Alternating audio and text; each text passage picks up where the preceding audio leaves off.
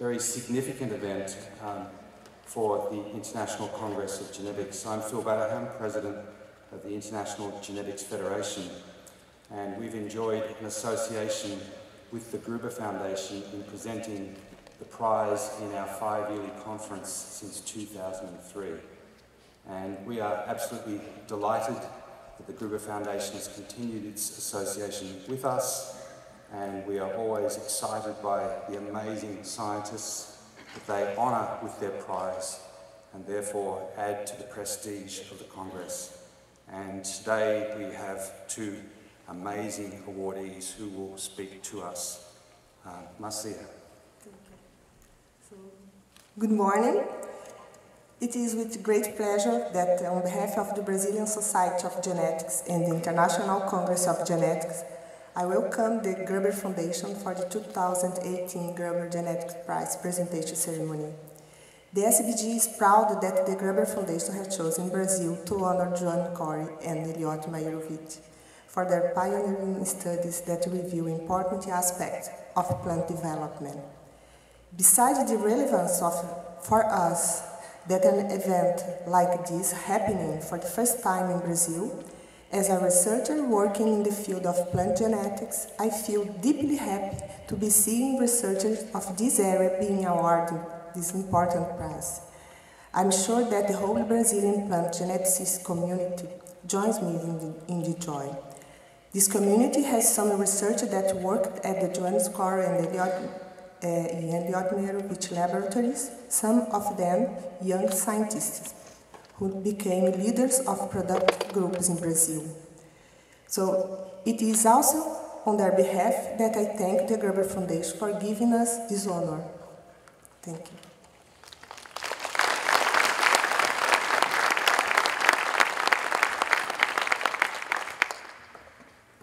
Bom dia.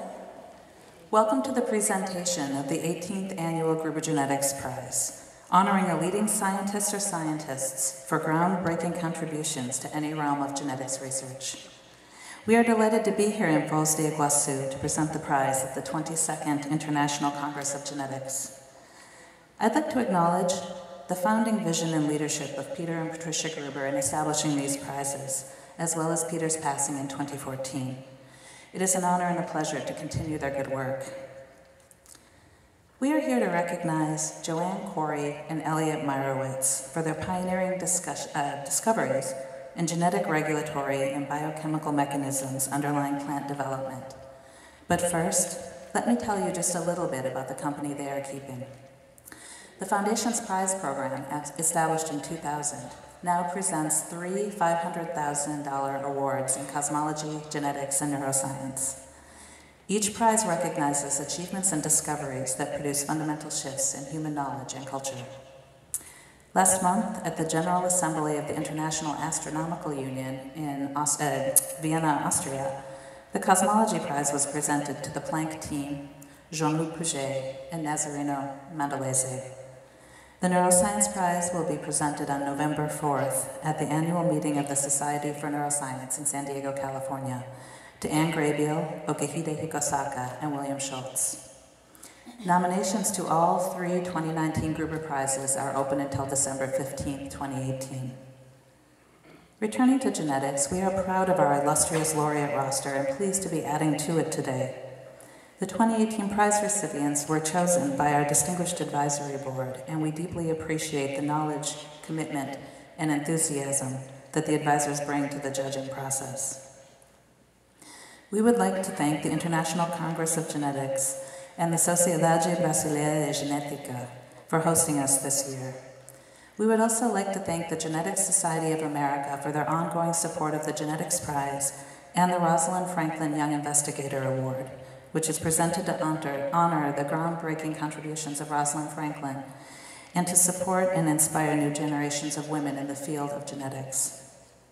I would now like to introduce Utpal Banerjee, an advisor to the prize, who will read the official citation and present the scientific accomplishments of our recipients. Professor Banerjee.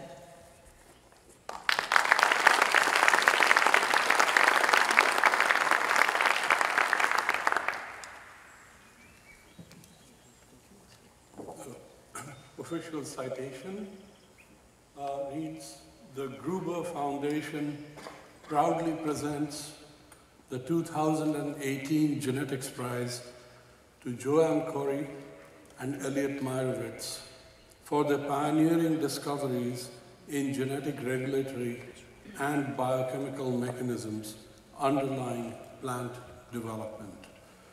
Joanne Chory discovered signaling pathways in plants that regulate responses to environmental signals.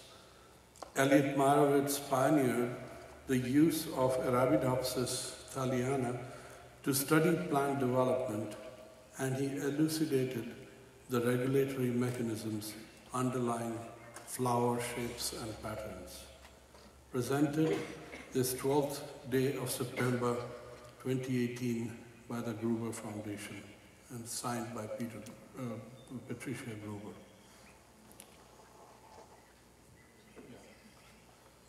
So I would briefly talk a little bit about the two recipients today. So good morning and welcome to the 2018 Gruber Genetics Award Symposium. It is a great privilege for me to be asked to introduce two scientists who, following their each unique ways, have revolutionized plant molecular genetics as we know it today. I have 3 minutes to achieve this task. This is easily done since we are all aware of the renown and the respect that Professors Joanne Chory and Elliot Meyerowitz command in the field of molecular genetics. Joanne and Elliot have both spent their scientific careers in Southern California. Joanne, the Howard and Miriam Newman Chair and Director of Plant Biology Laboratory at the Salk Institute, and Elliot is the George W. Beadle Professor at Caltech. They're both Howard Hughes Medical Institute investigators and are both longtime members of the American Academy of Arts and Sciences and the U.S. National Academy of Sciences. In addition, they have been recognized by several distinguished foreign academies of honor. Their awards are numerous and still growing. Exception within even that large selection is the Breakthrough Prize for Joanne and the Balzan and Dawson Prizes for Elliot. Both are recipients of the GSA medals. Lacking from their repertoire was the Gruber Prize, an omission we are here to rectify today. The uniqueness of the approaches of these two exceptional scientists speaks volumes of their creativity and individuality, and as a result, I'm anticipating two very different talks today, even as they are on related topics. Elliot started his career working in Drosophila neurobiology with Doug Cankel, and during the fledgling days of recombinant DNA technology with David Hogness. In fact, in the mid-80s, his laboratory was voraciously publishing papers both on cis and trans regulatory elements in Drosophila, and also was developing Arabidopsis as the first molecular genetic model system in plants. In numerous papers, Professor Meyerowitz has handled every aspect of Arabidopsis research, and although he is probably best known for his work on flower development and the famous ABC model, his research has spanned from gene regulation to epigenetic analyses, role of mechanical forces in development to ethylene and auxin signaling, and also some serious computational modeling. In the process, he has trained some of the best students and postdocs in the field in his laboratory, who have then extended their plant genetics expertise to all parts of the world and many have worked on crop plants that often utilize similar developmental genetic strategies as their moderately distant mustard cousin. Joanne's rise to fame followed the same impressive but quite a distinct path.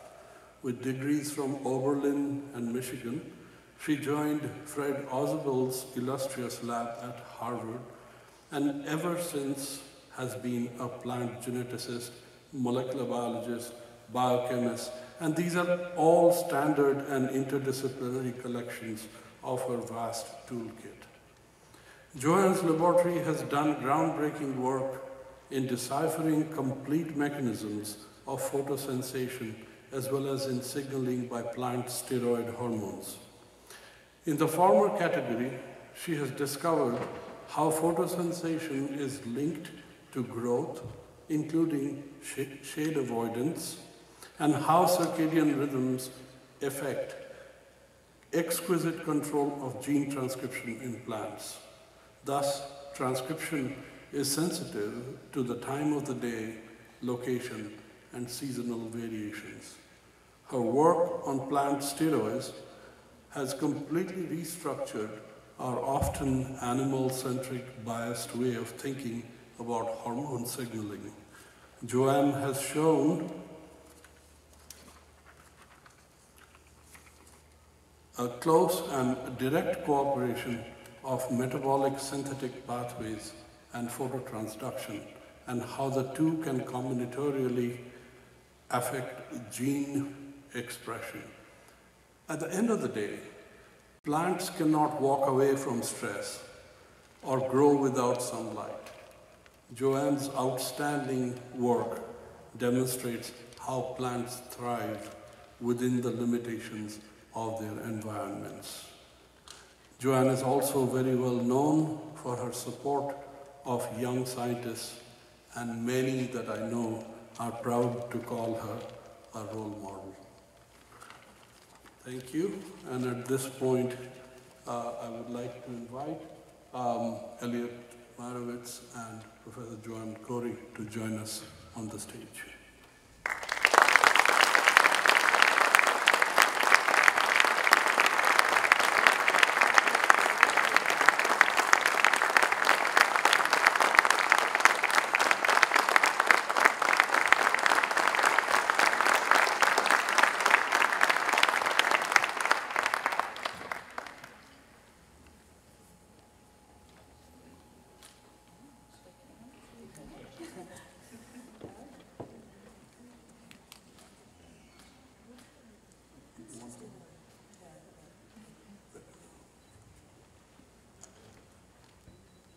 And here are the medals.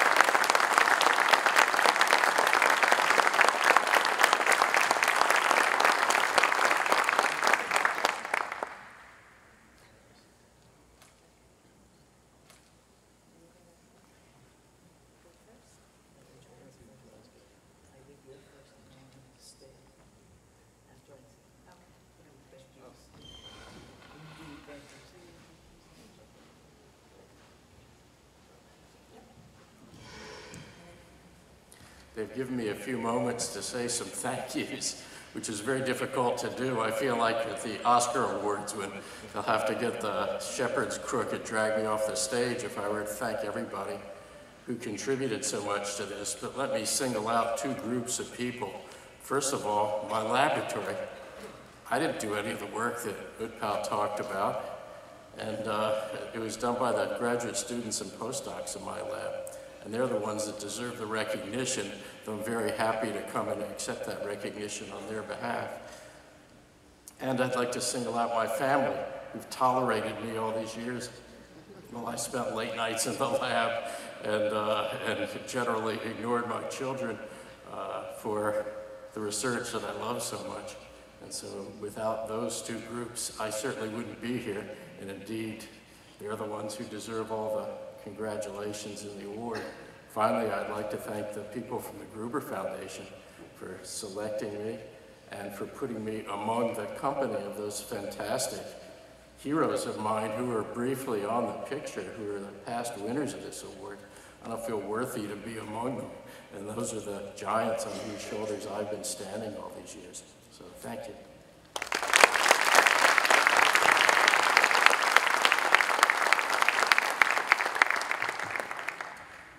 Okay, I too want to thank the Gruber Foundation, and I really appreciate their appreciation of genetics and fundamental discoveries that have come from genetics, and for establishing this prize. I want to also thank the selection committee for allowing me to walk in the path of the previous winners, many of whom are my scientific heroes as well, including this guy, Elliot Meyerowitz. And so that's pretty exciting too. And I want to thank the British Genetic Society, the Brazilian Genetic Society, I'm sorry about that, and the International Congress for hosting us here. It's been a beautiful meeting for me. I've never been this far south, and so it's been a lot of fun. I want to also thank my students and postdocs, because as Elliot said, you guys do all the work, and you bring glory to the lab, and I really appreciate that. And I'm accepting this on behalf of all of them. And I want to thank my mentors, but I won't go into that, my colleagues at UCSD and Salk, who created the environment that allowed people like me to do well, I think. And finally, my longtime collaborators, that includes Steve Kay, Detlef Weigel, and Joe Noel, who made our science better. And last of all, my family and my part-time ward, who's also here. We call her Robin, Wonder Boy. Anyways, Wonder Girl, yes. And I want to thank my husband, Steve, who's really helped me a lot over these past couple of years when I needed a lot more help, because he wasn't used to me being like that, and so we had a little bit of adjustment to do there. But I think we've done it okay by now. And I want to also thank my kids, Katie and Joe, and Daria, my part-time ward, and for dancing to Shakira with me, making me laugh and smile and all that. So that's it for me. Thank you very much. And I'm going to get into the talk now, I guess.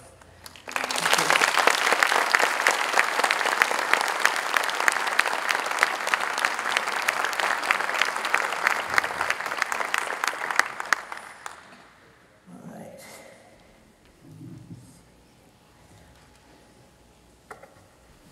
That's not my talk. Okay.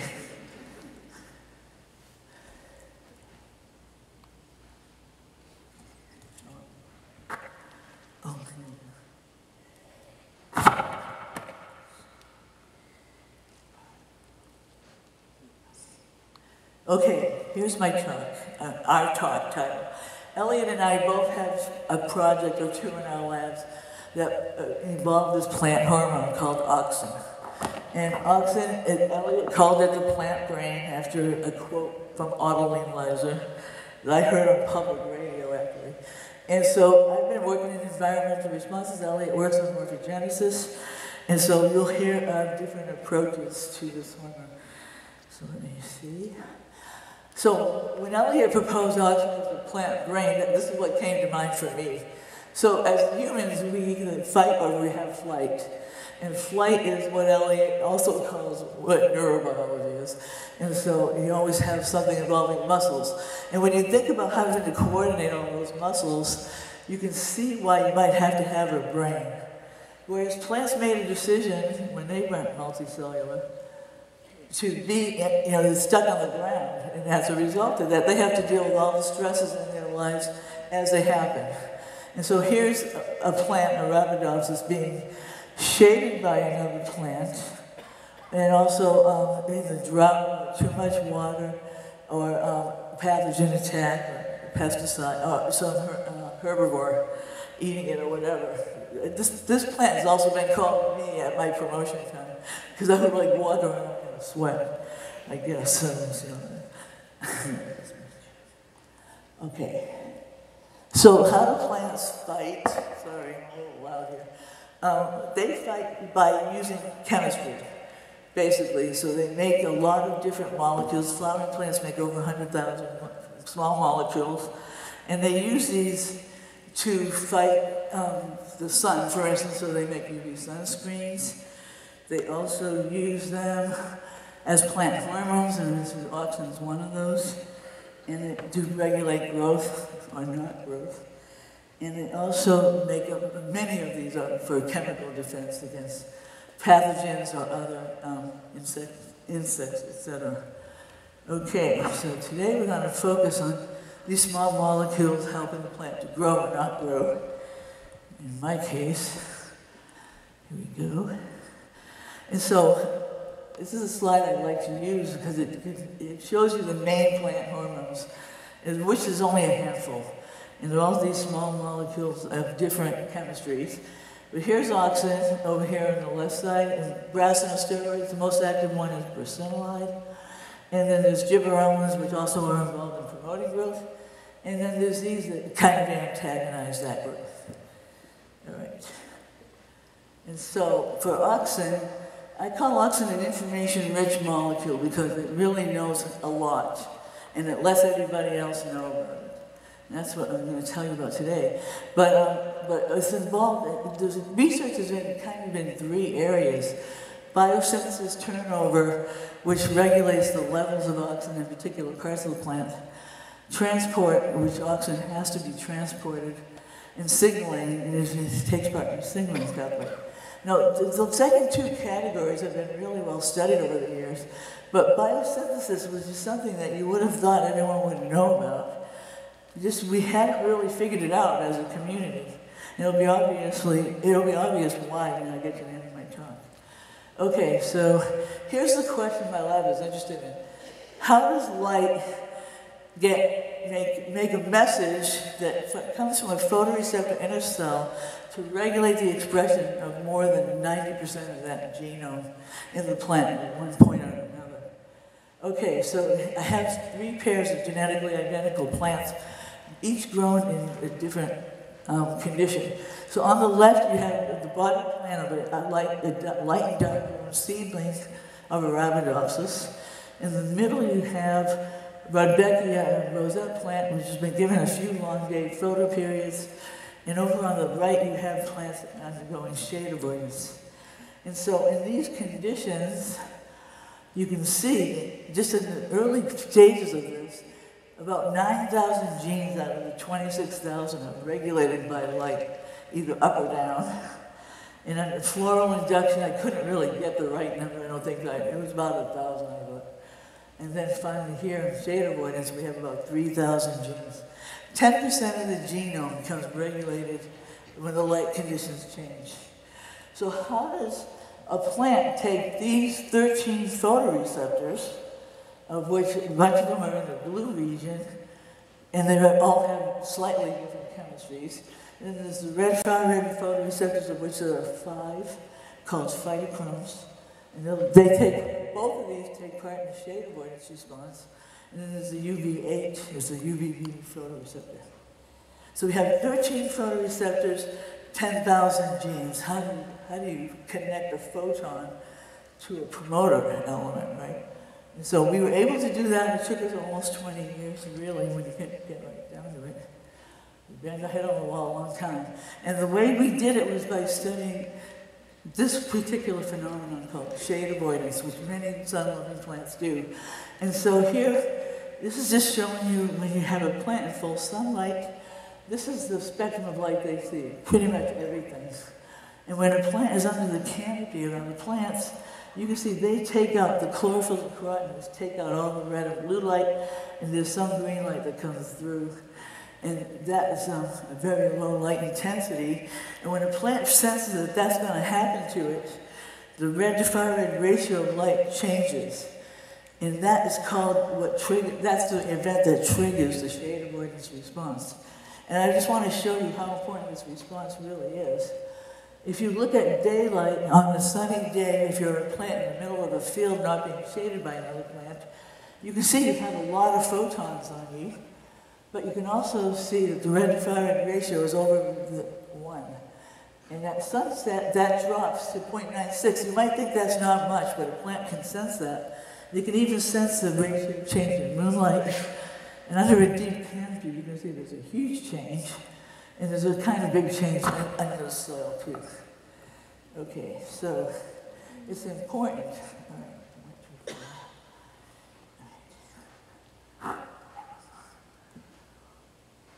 And it's divided into 2 phases. So in the first 24 hours, when a plant becomes almost in the shade, but not quite in the shade, you see that you have a rapid response. And this is called the escape part of the response. And during escape, the plant has a way to grow really rapidly and try to outcompete the plant that's going to get in its space.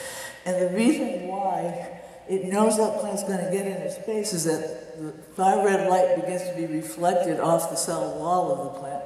And so the far red light is being reflected, and then when the plant gets in the shade of that other plant, chlorophyll absorbs the red light, and then you end up with a low red to far red ratio. And so you have 24 hours to win. If you win, you don't have to stay in that lifestyle, but if you lose, all these bad things happen to you and you can't get out of it.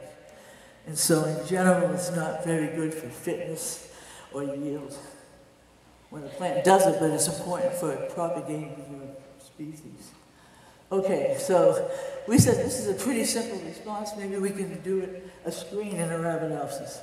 And so here we have 2 Arabidopsis seedlings, about 7 or 8 to 10 days old.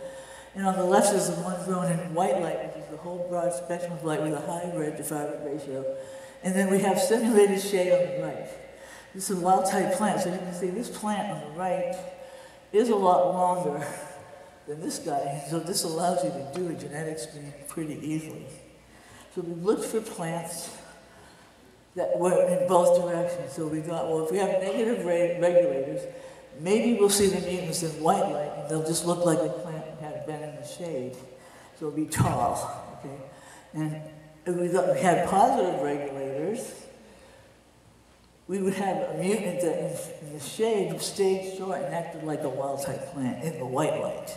So those are our 2 categories of mutants, and we got mutants out in each category. They're summarized here, not all of them, but here's the ones I'm going to talk about today that have something to do with auxin. Okay, so SAVE3, that's shade avoidance locus number 3. You have 3 alleles, it's short in shade, but it's normal in white light. So it's specific to the red to far red ratio being low. And so in this mutant, this is published over 10 years ago now, is low auxin in the shade, and in white light it also has lower auxin, but it's about 0.6 of the wild type level.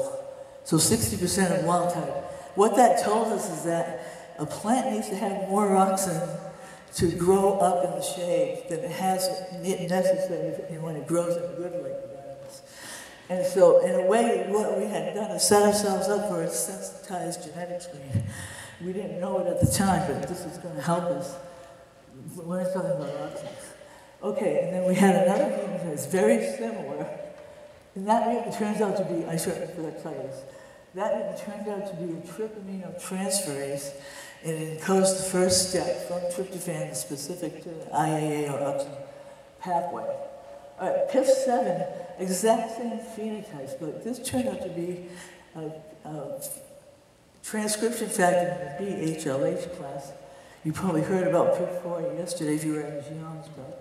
And so this has the same phenotypes specific to the shade environment, and it has lower auxin than wild type at all conditions.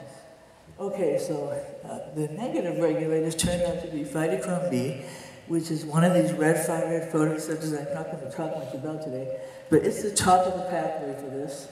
And it's tall in the white light, and it's kind of normal in the shade. So in the shade, it just stays tall. So it's always thinking that it's in the shade, basically, that plant. And then we had this other dominant plant, mutant, that was an activation tag in which this gene was overexpressed and increased the levels of auxin in the plant and made it tall under all conditions. And that encoded the flavin monooxygenase. So at the time, we weren't really sure exactly where that fit into the whole oxen story. And Yan Zhao, who did the work, took it off of him, and he worked on it a lot in terms of development. All right, so let me just tell you a few facts and then I'll conclude. Okay. So, salient facts about oxen and shade avoidance. So 1 hour after shade treatment causes more than 50% increase of free IAA, which is a major oxen in the Arabidopsis. And that was lacking, that increase was lacking in SAVE 3 and in PIF 7. New oxen accumulated primarily in the leaves and was transported to the hydrocotyls, where it promoted growth and regulated gene expression. This was kind of a surprise for us because the stem itself is capable of making its own oxen. If you want to have a rapid response and beat that other plant into the sunlight, why not just use the oxen that's already in the stem? Well, this plant, Arabidopsis, chose not to do it, and so it's true for brassicas too. I've done a lot of work with brassica now. And so we showed that SAVE3 encoded this enzyme, and we actually did the biochemistry with Jonah Wells' labs. And finally, this was kind of a bummer at the time because we couldn't connect this back to a change in the light environment. So we're making more oxen, but not because we did something to this gene. Okay, so the RNA and the protein levels were not regulated by light. We couldn't cause a phenotype in Arabidopsis by overexpressing this gene. So we had to do something about that. So how does this change in light quality lead to an increase in oxen? And you know a little more about oxen biosynthesis. And so this was the second group of genes, and this one gene came out of the overexpression study. And Yanda called it yucca at the time. And yucca is a member of an 11-family member of subgroup of this family of enzymes, the flavin oxygenases, in Arabidopsis. So there's about 25 total. 11 of them are in this part of the tree. So any one of these can make more oxygen in the plant and overexpress it.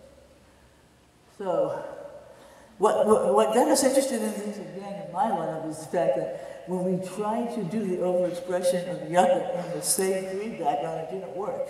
And that's because SAVE3 was making the substrate for that enzyme, ribot. And that's what it turned out to be. So here's the pathway to oxygen. Everyone thought it was going to be super complicated. It's actually really trivial. The problem why we never saw it in a genetic screen was because it's totally redundantly encoded. So SAVE3 encodes 1 of 5 trypaminotransferases in Arabidopsis. And the yucks, there are 11 total encode flavin oxygenases. And their transcription is the light-regulated step of oxen biosynthesis. Okay, at least in this particular response. All right, so how do we know that? And it's because we've connected it all now with this protein called PIF7. PIF7 is a member of this family of PIFs, BHLH transcription factors that are known to interact and touch cytochrome directly. All right, so here's a phenotype of 2 PIF7 alleles. And we got these from Peter Quayle because he isolated the first PIF. And he didn't think this was an interesting group because he never looked in the shade at what was going on. But for us, this is like a perfect group. You can see they're short on the shade, in the shade environment, on the bottom and on the top. They look like wild type. All right, so I just want to show you that a PIF7 null is basically the same as a SAVE3 null. And so here you can see the way oxen is promoting growth in a hydrocotyl. And you'll see there's an hour lag, and then there's a short period of growth, another lag, and then you get a lot of growth. And this is all in the first 8 hours after the plant is put in shade. And so here you can see these 2 mutants at the bottom. They're really lacking that first growth phase, where you have a little bump, and then the second phase is highly diminished. All right, so this plant makes less oxen, and it's just like less oxen under far red light, or under high shade conditions. And so you're not making that extra bump you need to really get it up there. Okay, so we did a microarray experiment, and this was what pointed out the yucks to us. There's 4 of them that are misexpressed in that mutant background. And you need all 4. That's what this slide's going to tell you at the end. Okay, you need all 4 in order to get the plant to grow in the shade. So this was a really big yaha moment for Allah, because we finally connected photons to this response. And it involved oxygen, and it wasn't really a typical light-regulated gene or set of genes at all that people thought would be part of that response.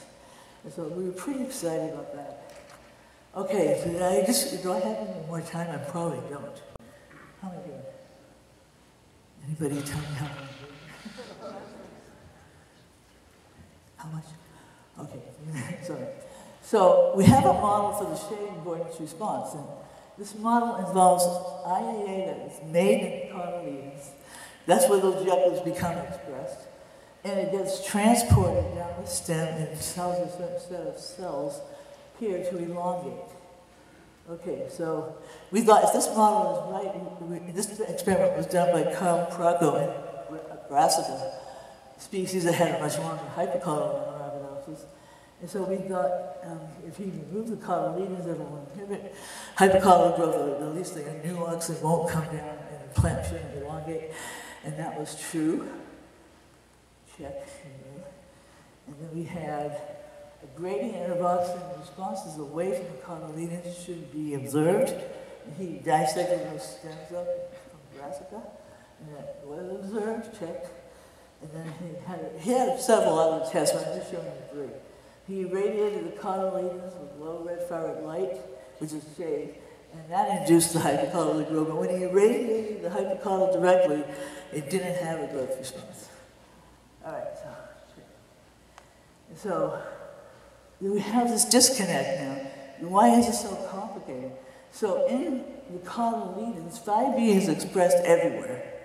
And then when we looked at where oxygen accumulated when we put the plants in the shade, this was originally done by Etal, but then Carl has followed up a lot on this. You can see here, if you look at where the blue is, that the oxygen starts to accumulate on the cotyledon margins. Okay, so that might be where the yuccas are going to be expressed. And then you get oxygen made, and it goes down the stem. All right, so say it goes down the stem.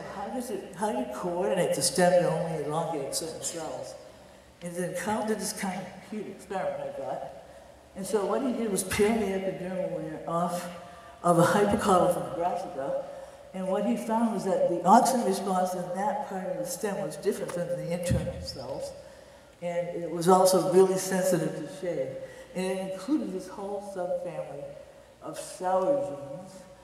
Oh, sorry.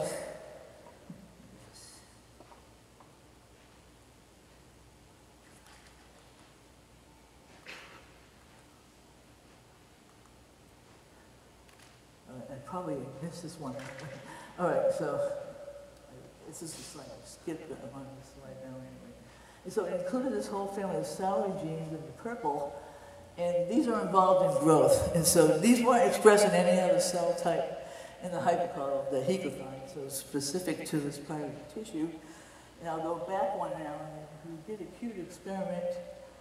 Oh, now I shut it off. Sorry. How did I do that? Okay. All right. Where he expresses a signal transduction component that actually is defective. And so it's a dominant repressor of oxygen signaling. And what he did was express that mutant protein in the phloem or in the endodermis, or the green tissue or the epidermis. Okay, when he did that, he could show the epidermis was the only tissue that really mattered for growth. And we already knew that for brassinosteroids, that's the only tissue that really matters for growth as well. So what's happening at epidermis is when the plant has the big growth response, it turns on the brassinosteroid biosynthetic pathway. Almost every gene in the pathway becomes upregulated.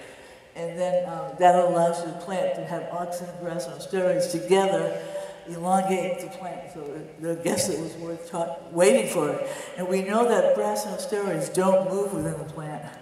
They are made where they act. So oxygen had to come tell them, it's time to turn yourselves on and really get a big growth response going. So, right.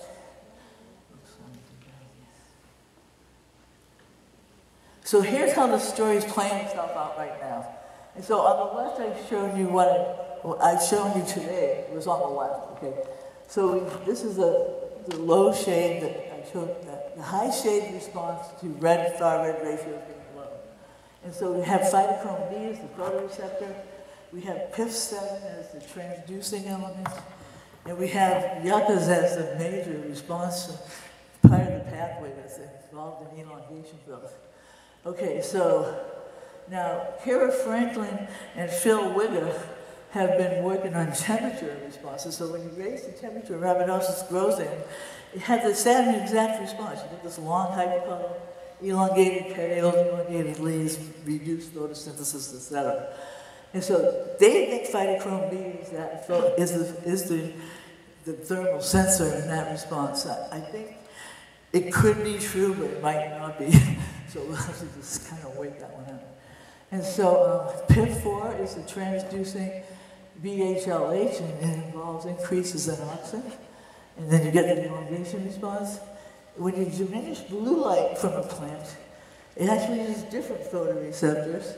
It uses Cry1 and Cry2 cryptochromes, but it uses the same transducers that are part of the response for the other phytochrome responses. And so here now you have two photoreceptors competing for the next component in the signaling pathway.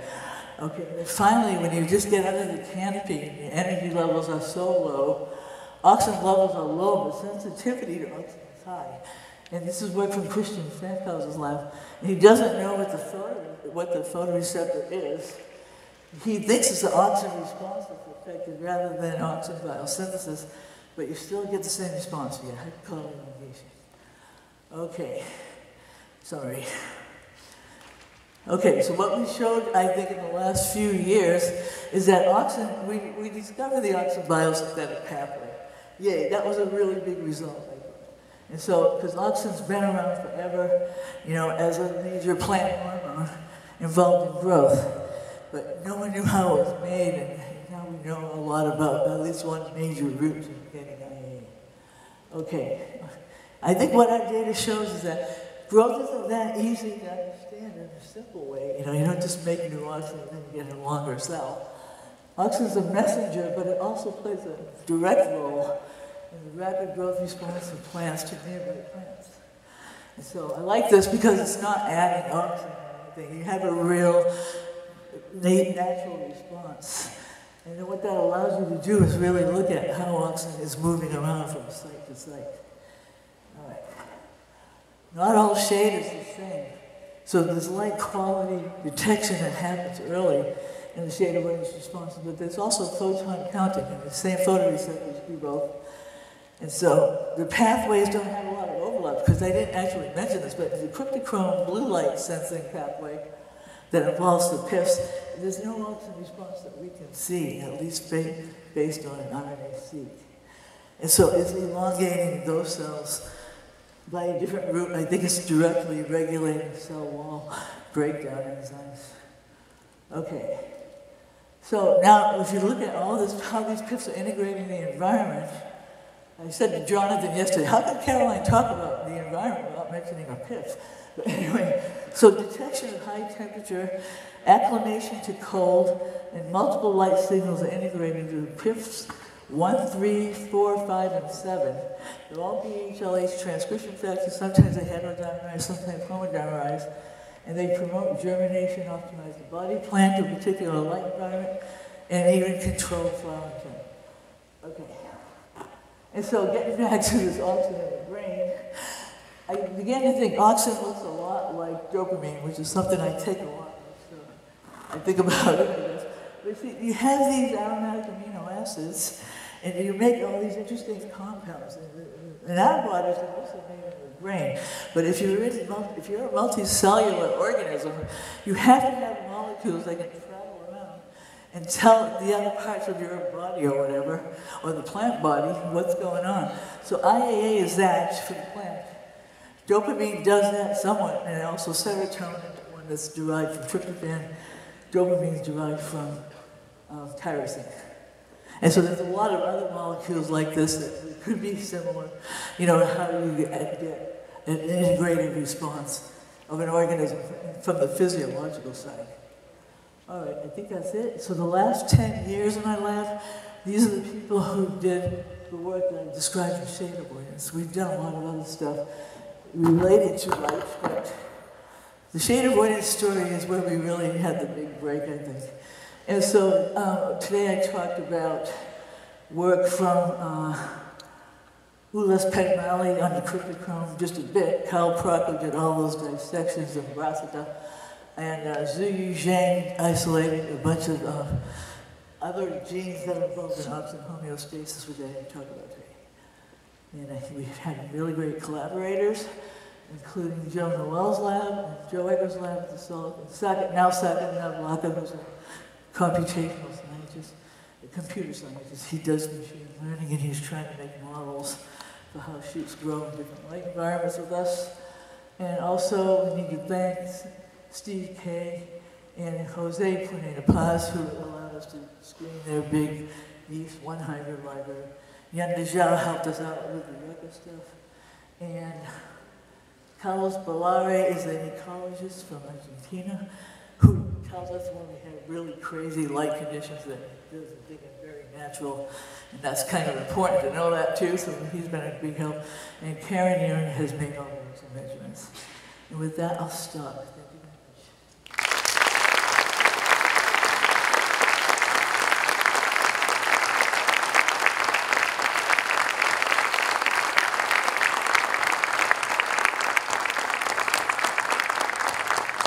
The idea is that I take some questions now, and Elliot will take his own at the end of his talk.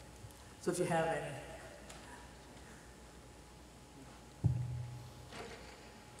Lovely work, Joanne. Many congratulations. Fantastic history and contribution to the field. So shade avoidance has been something that the plant breeders have wrestled with. There's probably no short answer to this, but you know, particularly maize, it's been bred for torrents of high planting density. I just wondered whether any of the genes that have been identified in these two extremes have been implicated in the genotypes that have been selected by breeders for torrents of high planting density. Yeah, so the genes selected by breeders all affect the final architecture, and a lot of them have to do with self-shading. But it is true that basically with corn, there hasn't been a gene found by a breeder that is involved in changing the architecture in response to the light environment. So I think they have them all on these, but most crops, they don't have any. And so I think this is going to be kind of a challenge though, because you want to trick the plant into thinking it's not in the shade, but if it doesn't really have light in the right part of the spectrum, it can't really do photosynthesis at the efficiency it should be doing it. So yield will take a hit no matter what. You would think, but then there was a brassinosteroid mutant in rice, that there was 2 genes that encoded 1 step biosynthesis of the brassinosteroid. It changed the architecture of that rice and it increased yield. And that must have been all because of self-shading. And so, you see, self-shading and shade from somewhere else is somehow the plant knows how to distinguish it. And I think it's the angle that it comes in. And I also think the cotyledons have to be involved when you're shading from somewhere else. Just because you're always shading your own hypercotyledon. Seems to me, I don't know. And so, yeah, I think, maize is probably not worth trying to do an experiment there for sure. I think soybean, there's room for making it higher density. It just depends on the crop, yeah.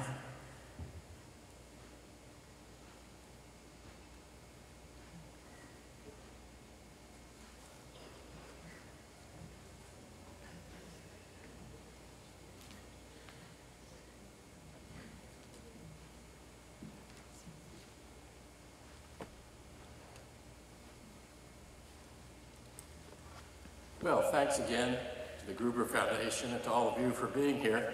I will take up the second part of this talk. Auxin is the plant brain. Plant morphogenesis and environmental response are controlled by a common pathway. Why did we choose this topic? Well, we were asked by the Gruber Foundation to give a joint talk on the parts of our work that were comparable, and this is the only point of intersection in our work, but I think it's not a coincidence that our work intersects on the activities of auxin, Joanne's in environmental response, and my work in developmental morphogenesis, because auxin is uniquely situated among hormones, and not only plants but animals, and having a set of feedbacks on its biosynthesis, on its transport, on its perception, and on its degradation that put it in a central role as an information processor in the organism. And so that although many years ago I once swore to my laboratory that if there was one thing we would never work on in our lab, it was auxin, because that's what everybody else worked on, it turns out it's a black hole-like attractor because of its central role in coordinating aspects of plant biology. And so here we find ourselves in the same field as Joanne, who probably said similar things to her lab 20 years ago. I was asked, yeah. Are you in the field or not? Like, I'm not. Okay, so what I'm going to do is introduce a little bit about the mechanics of plant tissues, because the bottom line of what I'm going to say is that auxin interacts with mechanical aspects of growth to be a central information modulator in plant developmental morphogenesis. And it's going to be a bit of a sad message for somebody winning a genetics prize in a genetics congress who's trained as a geneticist, because one of the points is going to be that genes don't have very much to do with this. They build a machine, and then the machine does the work afterwards. And it's one of the reasons why traditional genetic analyses have told us so little about morphogenesis, is that the genes build a machine and then they step back and it runs itself. And if you knock out the genes, the machine is severely broken. So you don't get subtle morphogenetic mutations. And if they are subtle, they're too subtle. So let me introduce first the plant shoot apical meristem, which is the part we work on, which is above the hypocotyl that Joanne works on. And so if you look at the tip of a shoot, there's a collection of stem cells which pours out behind it the cells that make the stem, and on its flanks makes leaves early in the life of the plant, and then later makes flowers. And these are the flowers forming around a shoot apical meristem. And we've developed live imaging methods so that we can see cell division patterns in the shoot apical meristem, and also gene expression patterns in the meristem and in the derivative organs like the flowers, and so that we can watch these processes occurring in real time. So let me start by pointing out that growth leads to shape change in plants at the shoot apical meristem, and shape feeds back on growth. So it's one feedback that we need to know as background before I get to the auxin. Now, one critical fact that's been known for a rather long time is that the epidermal layer of plant tissues is under tension, mechanical, physical tension. The turgor pressure within the cells, which is high, as much as 10 atmospheres, that's 3 champagne bottles worth, is keeping all these cells in the plant pressed against each other, and the cell walls are shared between adjacent cells, so there's no movement of cells with respect to each other. The turgor pressure in the inner cells is not fully resisted by their cell walls, and the rest of the resistance that puts the plant in mechanical equilibrium in respect of turgor is the epidermis, which resists its own cell's turgor pressure and a little bit of the underlying cell's turgor pressure. So the epidermis is stretched like the skin of a balloon, and that gives the final bit of resistance to the turgor of the internal cells. And that's easily demonstrated, as Hofmeister and Sachs did centuries ago, by taking a dandelion stem and cutting it up the middle with a razor blade. It flips out this way with the epidermis on the inside of the roll, because the epidermis is under tension, and sometimes so much tension that it tears loose from the rest of the tissue.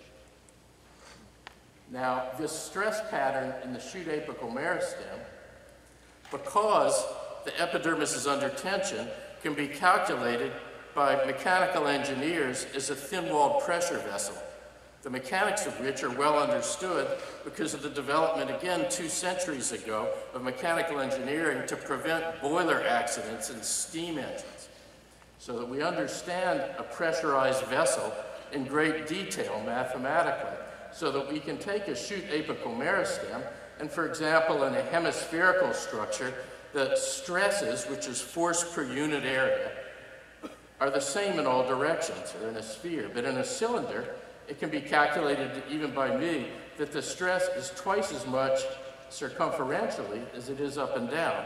So we can calculate the stresses based on shape. And if we do that to a chute apical meristem, we can see isotropic, that is uniform stresses in all directions, in the hemispherical part. And in places like these valleys between developing flower primordia and the meristem, there's strong tensional stress across the valley and much less tensional and possibly even compressional stress orthogonal to that. If we look down on the top, it's like this.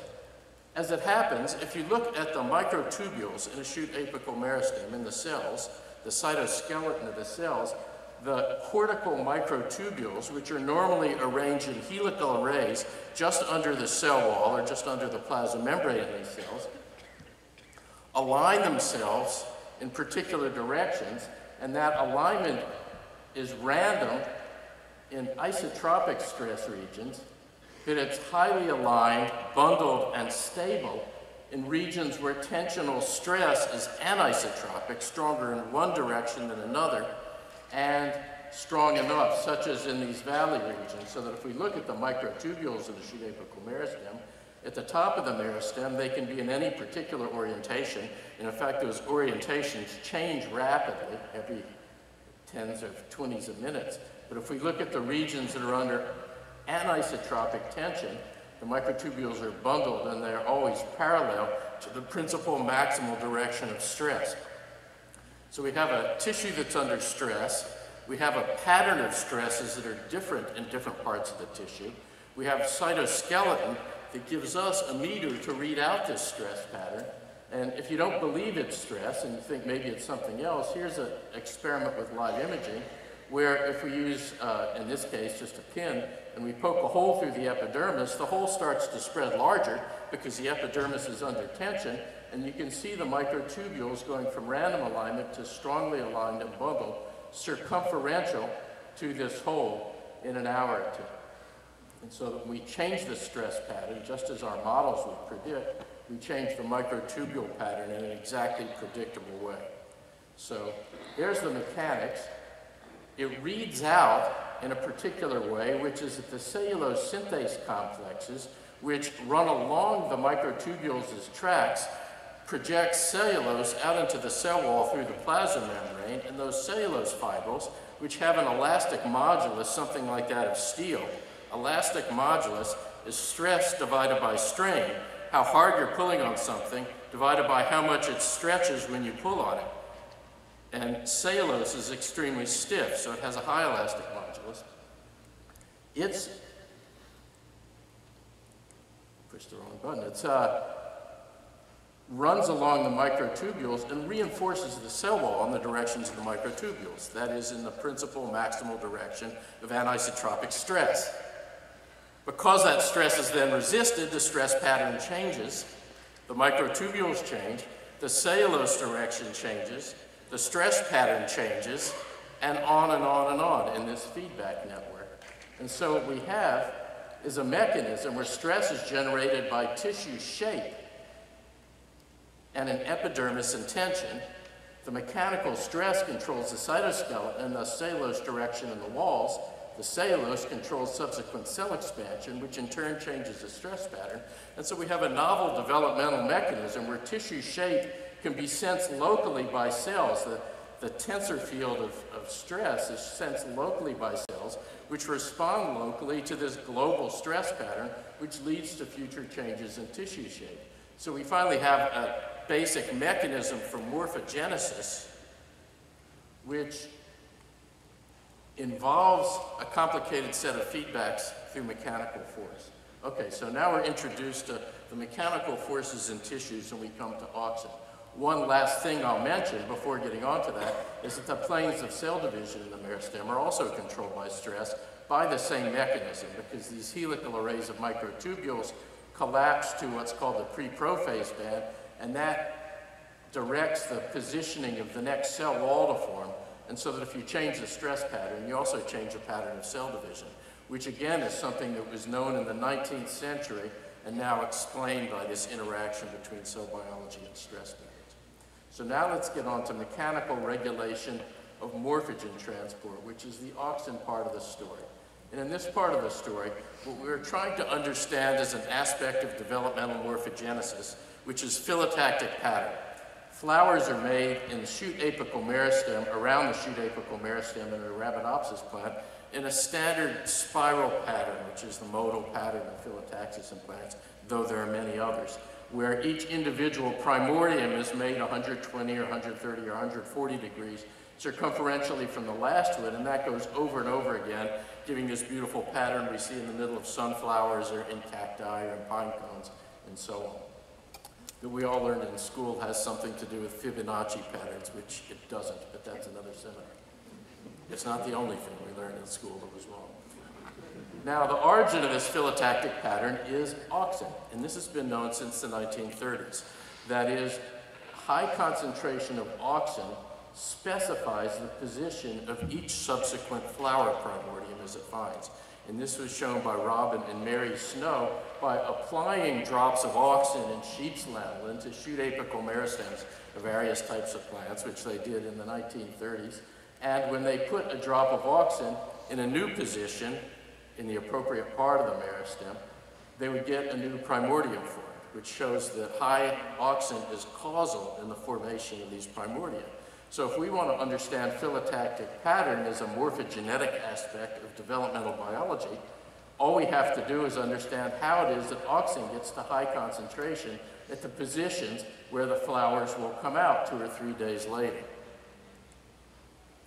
It turns out that the way this happens is due to a peculiar property of auxin that's not the biosynthetic control about which Joanne talked, but it's control of transport of auxin. We haven't even gotten to perception and degradation yet. And auxin is trapped in cells in a peculiar way. It's a weak acid, and in the neutral cytoplasm of a cell, it's largely dissociated from its proton, so that the indole acetate is an ion, and that will not go through a plasma membrane. So auxin is acid trapped in cells. The way it gets out is through a protein which sits in the plasma membrane, or collection of proteins, auxin efflux carriers, which allow this ionized auxin through the plasma membrane. When it gets into the cell wall, which is at an acidic pH, because of the action of proton ATPases in the plasma membrane, it's reassociated with its proton, and then it can diffuse through the plasma membrane into the next cell, or back into the cell of origin. So once it's out in the wall, it's a diffusion process, and there are auxin import carriers, but they only facilitate, don't allow auxin re-import. Once the auxin's back in the cell, it can't get out again until it encounters an auxin efflux carrier.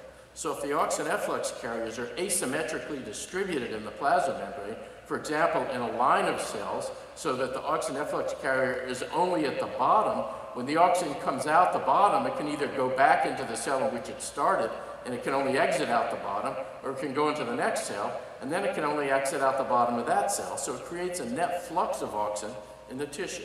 So the asymmetric distribution of the auxin efflux carrier creates a pattern for the net flux of auxin in the tissue. So the auxin has a private circulatory system, unlike any other known hormone, in which it can be circulated through the tissue in a pattern not only through diffusion, which is occurring, but also through transport, which is activated by a pH difference, thermochemical. So auxin induces new leaves and flowers. It's trapped in cells and gets out through special mechanisms. It causes change in gene activity through action through a nuclear receptor. And it also causes shoot cell expansion, because essentially the earliest change that auxin causes in gene activity is a set of changes that leads to the weakening of the cell wall, the reduction in its elastic modulus, so the wall starts to expand with the turgor pressure in the cell. So when you put auxin in a cell, that cell weakens its wall and the wall starts to expand, so there's a mechanical effect, there's a gene activity effect, and the auxin is traveling through the tissue with its own private circulatory system. Now, the clue to phyllotaxis came from work that was done by Kiyotaka Okada's lab in the 1990s, in which they found a mutant where new flower primordia are not made. and so you get a pin-shaped shoot apical meristem here with no flowers around it. And work in Jerry Fink's lab, among others, a previous winner of the Gruber Genetics Prize, showed that pin 1 encodes the relevant auxin efflux carrier in the shoot apical meristem. So the way phyllotaxis works is somehow through auxin transport control. Marcus Heisler, who is here at this meeting and deserves many acknowledgments for starting this work in my lab, and we still are collaborating closely in this work, as you'll see, showed that the pattern of asymmetric distribution of the pin 1 auxin efflux carrier in shoot apical meristems is extremely dynamic by doing live imaging of a fluorescently marked pin 1 protein, and that it aims initially towards the positions where new floral primordia were formed, and then eventually away from those positions, so it directs auxin to particular points in the shoot apical meristem, and then directs auxin away from points in the shoot apical meristem. So that it's this dynamism of the auxin efflux carrier that leads to the phylotactic pattern, and that's what we have to understand. So by studying it, Marcus discovered 3 things: that high auxin concentration causes new primordia, and that was shown by the snows, and it gets high locally by transport and diffusion, as shown by Okada and Fink's work. Auxin efflux carrier moves auxin, and its gene is auxin-induced, and that's something Marcus showed, so that the rate of auxin transport is positively controlled by auxin levels. That is, if you're a cell that's high in auxin, you spit your auxin out to your neighbors at a much higher rate than a cell that's low in auxin would do. So the rate of transport from a cell depends on auxin level in the cell, and then the auxin efflux carrier is polarizing cells and points towards neighboring cells, as it turns out from Marcus's work, towards cells neighbors with the highest auxin concentration. And that's what Marcus discovered. And so we take these facts that the auxin is always moved out of a cell up the auxin gradient towards the neighbors with the highest auxin concentration. That auxin weakens the cell walls, which we'll come to in a minute. The auxin efflux carrier is moving auxin around in a very lively way. And we come to a set of feedbacks which are beyond the human mind to comprehend. I'm a cell and I'm high in auxin. The first thing I do is I look at all my neighbors. I identify the neighbor that has the highest auxin concentration. I put my auxin efflux carrier on the plasma membrane adjacent to the wall I share with that neighbor, and I start spitting my auxin out at a high rate towards that neighbor, out into the wall, where it can diffuse back into me, it can diffuse into the neighbor, it can diffuse laterally in the wall into some other cells. Eventually, I pump my auxin out. Now I'm low in auxin. I turn down my auxin efflux carrier. My neighbors start to spit the stuff to me.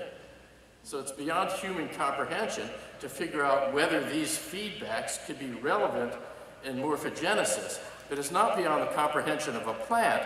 So all we had to do is collaborate with mathematical biologists and translate these 3 statements into the language the plants speak, which is this, and then see whether this is sufficient to explain the phylotactic pattern. And these 3 statements are exactly this.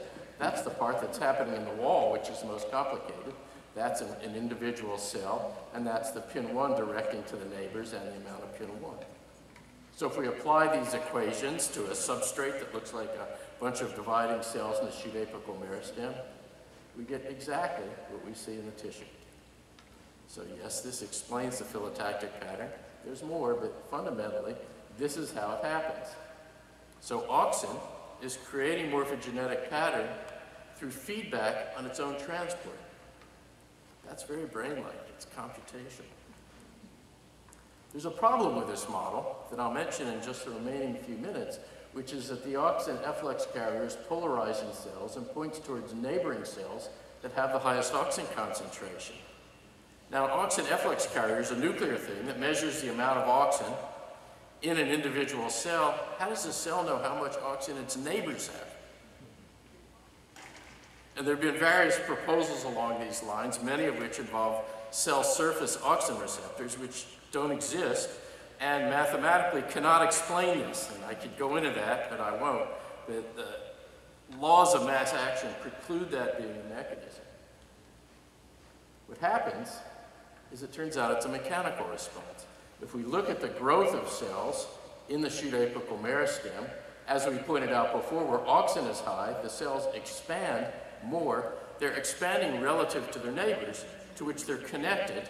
And so in addition to the overall tensional stress in the epidermis, there's a local stress created by cell expansion that puts stress on the walls to the neighboring cells. And it turns out it's that stress which is read out by the cells and causes them to send their PIN1 auxin efflux carrier to the plasma membrane adjacent to their most stressed wall. And that's how they read out the auxin in the neighbors. And a bit of evidence for that is, here's a computational model of this happening. If we poke a hole in the epidermis, now we're artificially creating some new stresses because the hole tends to expand because of the tension in the epidermis. And as Marcus showed in the laboratory years ago, if we actually really use a laser to kill these 3 cells starting there, and we can watch the PIN1 move from to the outside of these cells, and then the outside of these cells, and the outside of these cells, as the stress pattern changes in the tissue. Now you might say, well, that's some sort of a wounding response, but we can take a bead with cellulase, which weakens the cell wall by a mechanism different from auxin, and we can put the bead right there. And then 18 hours later, when we weaken the wall, we see a complete, after we've weakened the wall, we see a complete redistribution of PIN1 exactly as predicted by the weakening of the stress pattern. And indeed, if you look carefully, a change in the phylotactic pattern that results after that when these the PIN1 goes back to its new post-treatment situation when we've allowed the wall to strengthen again. And so mechanical stress controls auxin transport, controls morphogenesis.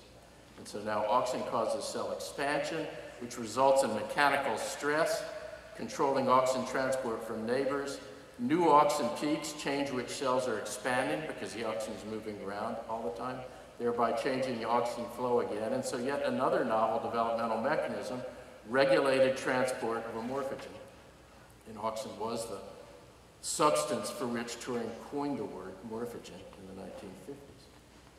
So that's the story, a peculiar story for Genetics Congress, because as you can see, all these feedbacks and all this action is put in motion by genes. The gene activity changes don't come into play in this flower development until after the auxin changes the pattern of gene activity to start activating new genes to create floral pattern. And so genes are invoked before this process and after, but this set of processes occurs in the middle, made by a mechanical machine that the genes created.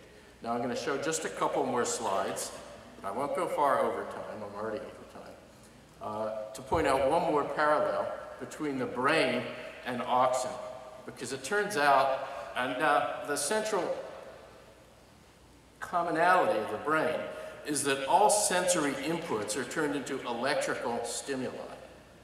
Those electrical stimuli are sampled sparsely and modulated by the brain and then fed back out electrically to a response system, which is a muscle through motor neurons. And so electrical activity is central to the brain, and there's nothing electrical about anything that either of us have said so far about auxin. But one thing I'd like to point out is if you look on the left, if you poke a meristem and change the mechanical stress pattern, there's a wave of potential of calcium cytoplasmic changes that proceeds all the way across the meristem, which you saw there. And when you withdraw the needle and create another mechanical change, you get another wave of calcium going across right there. And these are in the presence of inhibitors of calcium responses. So it's another mechanical response of the tissue, which is very brain-like indeed, because it involves movement of electrical signals or ion potential signals across the meristem that involves stretch-activated calcium channels in the plasma membrane, much like the ion channels that are responsible for action potentials.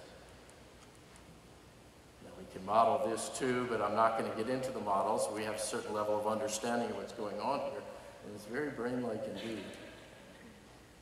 Now the reason I bring this up is because if we pre-treat with a blocker of this cytoplasmic channel, this calcium response, and then we poke a hole in a meristem, we don't get any realignment to the PIN1 that we would normally get. That is, this electrical stimulation has to precede the movement of pin 1 to the appropriate part of the plasma membrane in an individual cell. So the initial signal seems to involve electrical activity, just as in the brain. And if we wash out the lanthanum chloride without re-stimulating, then the pin 1 can find the stress pattern change and move to the right part of the cell.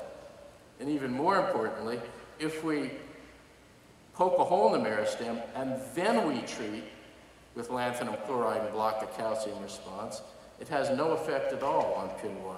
So it's not the later aspects of the pin 1 response that are being controlled by this calcium response, it's the initial sensing of the mechanical stresses.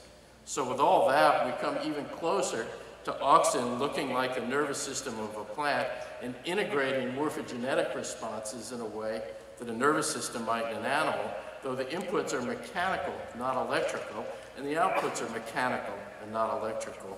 The mediation in the middle is gene activity and electricity, just like in animals. So I'd like to finally acknowledge the current members of my lab, the past members who did this work, and two critical collaborators for all of the work I've talked about. One is Marcus Heisler, now at the University of Sydney, who started this work in my lab, and we're still working on it together. This calcium work is joint work between our two laboratories. He's here at the meeting, so if you have any questions, you should ask him. And Henrik Janssen, a former theoretical physicist, now at the University of Cambridge in the Sainsbury laboratory there, who is with me and with Marcus been working on this project from the beginning, and all those differential equations are his responsibility. So you can email him if you have any questions about those specifics. Thank you very much, and thanks to the readers.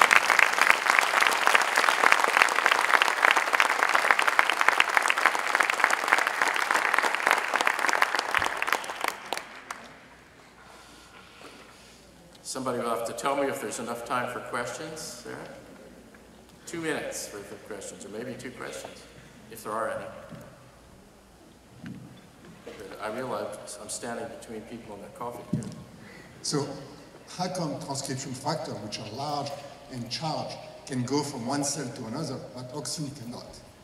Auxin can go from one cell to another. It's pumped, it's trapped, and it's let out by the auxin efflux carrier. But the way the charge goes from one cell to another, we think, and we haven't proven this, but our hypothesis that is in the model is that the calcium ions go through plasmodesmata from one cell to the next, channels that connect all of the cells. Auxin will also go through those channels, but at such a low rate compared to the transport mechanism that it's irrelevant, as has been shown by Eric Kramer. And so that the calcium moves from cell to cell, and that's part of what, and then the calcium channels are themselves calcium activated. And so it's almost an action potential. Joanne has a question. All right. You're going to draw this out. Well, I'm going to get my water then. Okay. You can just, I'll repeat it. Is the cell big enough to be a sink for auxin, or do you have to have auxin? Is the cell big enough to be a sink for auxin? Yeah, because do you mean, is there a gradient of auxin in a cell? Is that it? Or? No, I mean, if you're transporting all your auxin up to the cell that has the most auxin, Yeah. then you become a sink, right? And all the other stuff wants to Yeah. Well, it is for a while, but since it induces its own pin 1 and because of some other things, it eventually starts to send its auxin back to the neighbors, even though it's the highest. So it's not a permanent sink. That's a positive feedback on auxin level in the cells, but there are also negative feedbacks. And they have different time courses, and so they result in oscillations, which are the flowers. That's all flowers are, oscillations, in a set of differential equations. Okay, thank you very much.